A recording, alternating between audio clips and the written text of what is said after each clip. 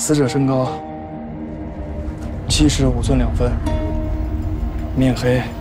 陈主播，身份可能是钓儿。谍战者，鬼道也。曹魏的监军司一直在追查这个白帝。书蝶，白帝，这是一个局，好像所有的细节都是提前设计好一般。因为我没有烛龙。烛龙，这才是战争决胜的法宝。兵无常势，水无常形。饭桶！街亭失守，北伐失败。我总觉得这一切背后都有烛龙的影子。不抓住烛龙，你我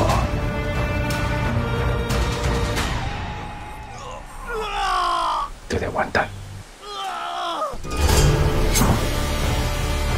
真真假假，人心难测。我们中了曹魏监军司的反间计，所以你才是主演。你想成就大业，就不能相信任何人。孽草，星汉，前途虽艰险，万死不辞。从此以后，世上